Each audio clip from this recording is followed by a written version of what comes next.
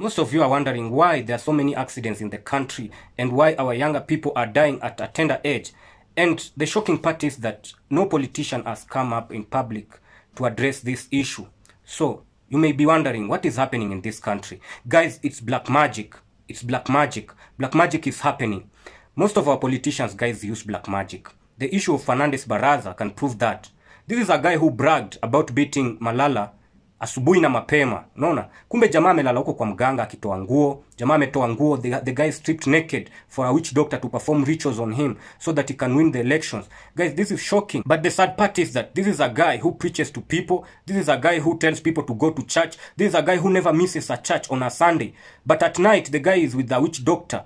The witch doctor is performing rituals on this guy while recording him. So I think God alikuwa anataka tu tuone hii stuff. God alikuwa anatuonyesha sign. God alikuwa anatuonyesha kwamba we are being led by people who use black magic. And when you are being led by someone who uses black magic, you will never see brightness. Wezi ona brightness kama mtu anakulead, anatumia darkness. So guys, I think the ODM party should come and condemn this guy. And they should even initiate an impeachment motion, because hatuwezi kuwa led na mtu anatumia black magic na ni kitu tu tumeona. I'm being also told that there are senior politicians in this country who usually disappear to Nigeria a few weeks or a few days before elections, and they do their rituals over there, come here, win elections, and continue going to church as if nothing has happened.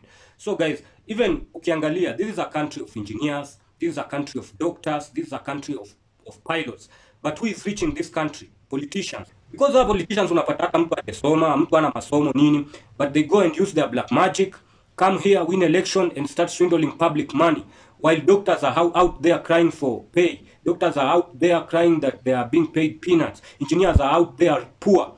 Guys, do you think this is fair?